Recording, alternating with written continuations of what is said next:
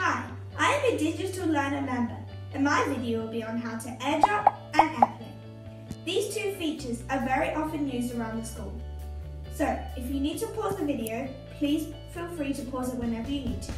Let's get on with the video. This part of the video is how to do Airplay. So when you first come on to your iPad, you're usually at the home screen. Well, you should be at the home screen. First you flick up and you see all these little circles, and then below that you see Airplay. You press on Airplay, and for this case the TV is called Apple TV, but at school it might be called Charlotte 3 or Charlotte 5, and you press on that TV and you press mirroring.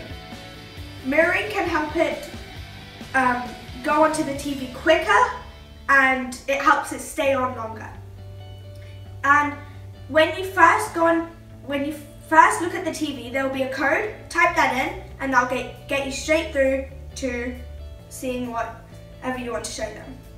Another way to do it is if you go onto photos and you want to show them this photo, you can press the little, I'll show you again, you can press this little square button, a little square button next to the heart button up the top. You press that, you should come to this screen, and then down the bottom next to slideshow you'll see Airplay. Press on that and Airplay will come up.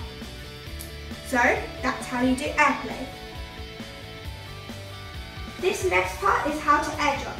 Airdrop is when you send a picture, link, video, a file to another person's iPad or iPhone. So what you do is you flick up, and next to the Wi-Fi button there will be the Bluetooth button.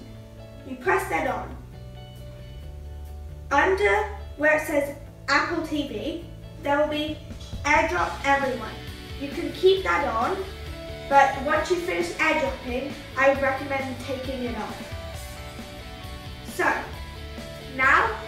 So say you want to airdrop this photo, you click it and it comes in a tick in the corner, and then you see all the iPads that you're going to send it to. I'll show you now what it looks like when you send it on another iPad.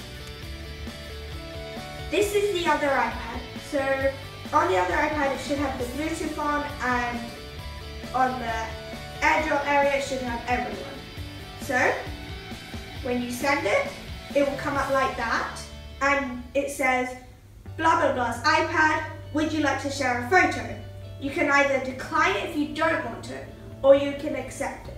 Accepting it means it either goes into photos if it's a video or a photo, or if it's a link it goes into Safari. So that is how you airplay.